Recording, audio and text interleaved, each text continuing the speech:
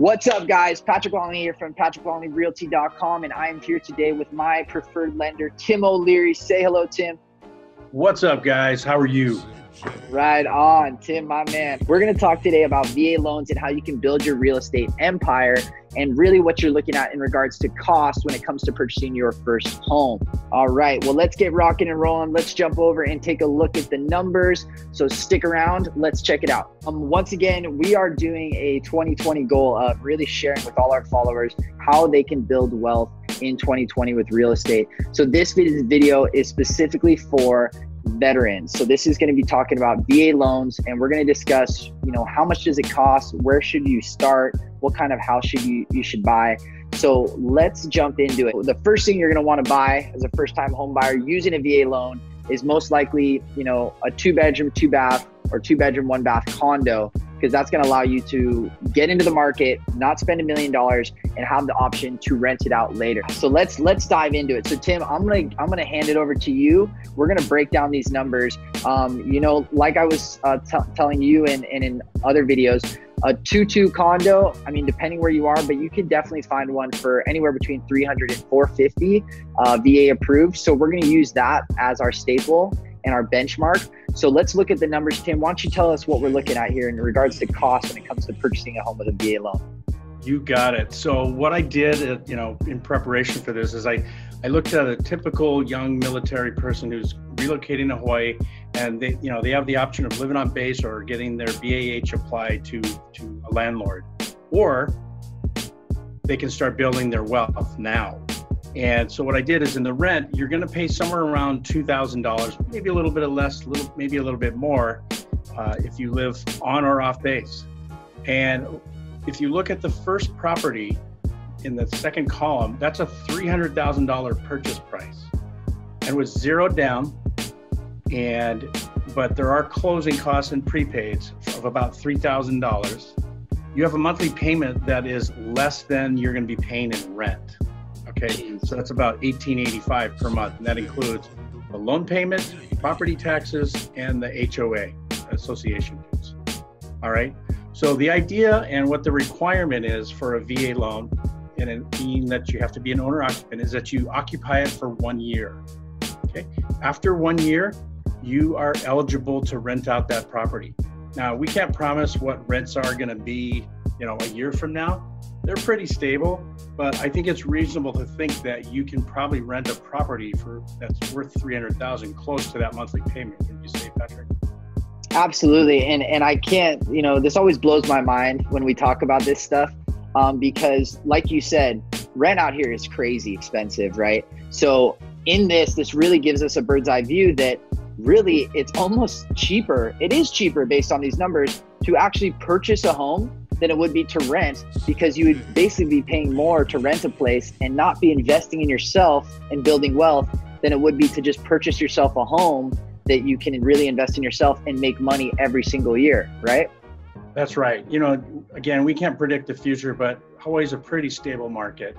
So let's move the tape forward, and let's say that after 1 year, we decide, okay, I think I'm ready. Your E6 is now an E7. You got a little bump in pay on all levels, BAH, etc. So now you want to go look at buying another property. So in this case, we showed a property of $450,000, and again, VA loan, zero down. Now, there is an extra cost, but it's not all that big. They charge 3.6 on the VA funding fee if you put zero down. It's called a subsequent use. But again, that's rolled into the loan.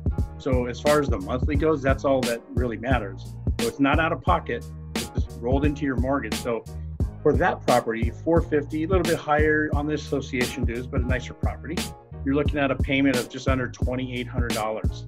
And again, you can live in that property. You can stay in that property for all we care. After 1 year, the requirement is you can rent it out again. So that puts you up to 2 properties, VA finance with zero down. And in this case, I think we're at a little under $4,000 for all the cash for the closing costs.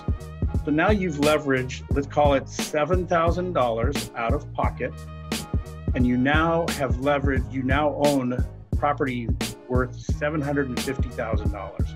That's like 1%, less than 1% of a down payment or funds towards the purchase to leverage almost $750,000 property in real estate. That's pretty amazing. Real estate gains and wealth is built over time.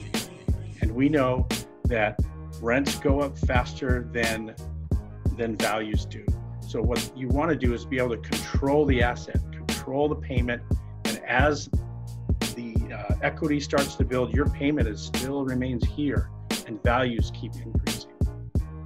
Yeah, so one of my favorite concepts when people are asking me about like, how am I making money in real estate when I feel like I'm always spending money with my mortgage payment, right? One of the best metaphors I like to use is, so with a loan and buying a house, let's say this one right here, for $300,000, if you wanted to take the same concept and add it to the stock market and say, you know, just like real estate out here, our average appreciation, because we're in a very strong market out here, is anywhere between 4% and 6% every single year. So if you were to take that same concept, add it to the stock market, you would technically have to have $300,000 cash and put it in this mystical stock market and really hope that you're going to get 4%, but you actually have to have $300,000 cash, right? If you want to put that in your E-Trade account or what have you. With this concept, you're literally leveraging $3,000 and making 4% every single year on your property in appreciation. Am I understanding this correct? Pretty much the same concept, Patrick. Yeah, not everyone has that kind of money sitting around and put in the stock market. And you know what? Let's face it. The stock market has had some really nice runs, but you know what? Some things, it doesn't always last. Real estate is a tangible asset, something that you get to use, right? Something that you can leverage, something that creates equity and value, something that you can enjoy. So that's where I feel like over time, you will win in the marketplace over time. Absolutely. And that's the other thing, right? Is purchasing a home is taking care of a lot of those, that pyramid of what we need as a human being, right? You need your food, you need your shelter, you need your security. Well, you get basically your security and your shelter right there. And you're actually using that money that you're investing to take care of those two, opposed to the stock market. You're really just kind of throwing it in there. So that's pretty amazing. So another thing I kind of wanted to go over was, the closing costs and stuff like that. So why don't we break this down a bit more? Let's see here, closing costs here. Patrick, my offer to all the people that choose to work with us is that I can do a full-on analysis, much like this one, where it shows, the different breakdowns. So what we want is to make sure that our buyers are educated before they start buying property. And this is one of the tools we use to help them understand.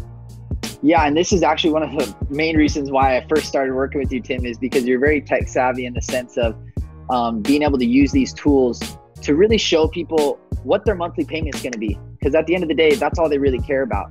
And you are great at setting different scenarios so people can once again get a bird's eye view going, okay, if I want this house at this price, this is what it's going to look like on a monthly payment and cash to close.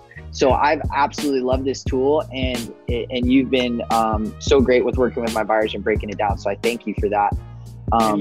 It's the largest investment people are going to make in their lives. We need to honor that and really focus in on it. Because really, there's no bigger purchase you're going to make in your lifetime but a home. Right? Absolutely. So what we got here is the fee details. So this is cash to close on a $300,000. So we're saying, let me just make sure I get this straight. You're saying for a $300,000 home for a VA loan with closing costs, someone basically only has to have $3,000. That's right. Well, it's incredible that you can control $300,000 with as little as $3,000. Yeah, some of the fees that are not reflected in here are a result of prime lending. We take care of all the unallowable fees that amounts to over $1,300. So that is something that our company feels strongly about. We want to take care of our veterans. And being a national company, we take care of that in every marketplace. So we're in all 50 states. That's awesome. And that's something you guys should really pay attention to, because, anywhere you can save money, you got to save money, especially for you veterans out there. You want to make sure that you're looking at different programs because not all lenders are built equal, right? Some lenders will cover costs, some won't, some will cover some.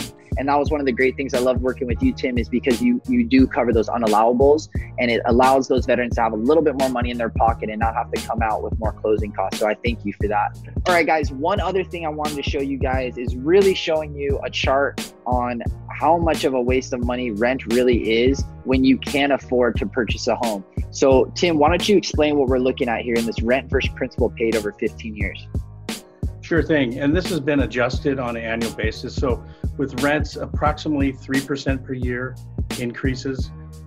And so after 15 years, imagine living in the place, renting for 15 years. And you know what? People do it. That's almost $450,000 you've paid into your landlord. Someone's getting rich, and it's not you if you're renting. So you get goose egg after 15 years. Wow. If you go to the next column, see the green, that represents money. So what that is your equity position. And what that means is after 15 years, you've paid, the value has gone up on an average of 4% per year, and you've paid down the mortgage. Once you click on the more info button, let's show them what their net equity is. So look at the very bottom, the green. So $300,000, your total equity after 15 years, believe it or not, that $300,000 property is now worth $540,000.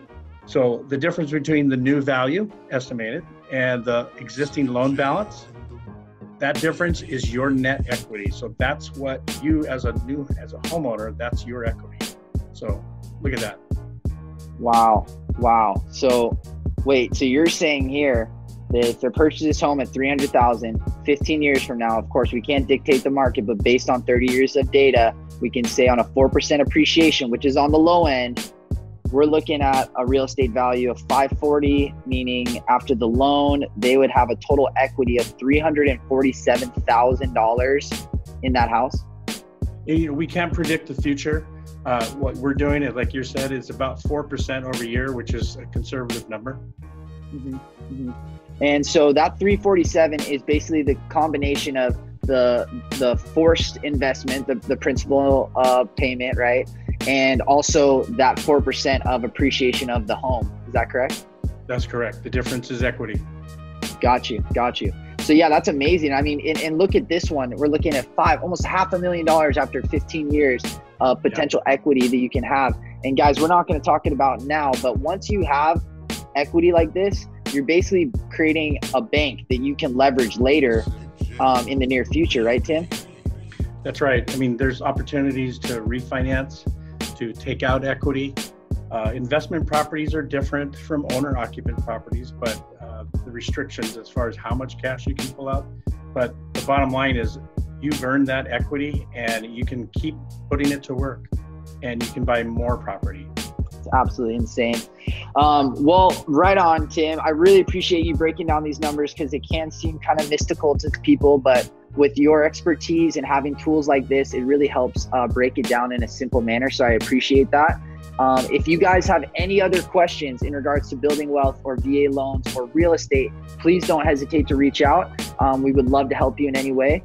Other than that, that's pretty much it, guys. Tim, thank you so much once again for everything, and I look forward to our next video. Awesome. A pleasure. Aloha. Aloha. I'll talk to you soon, Tim.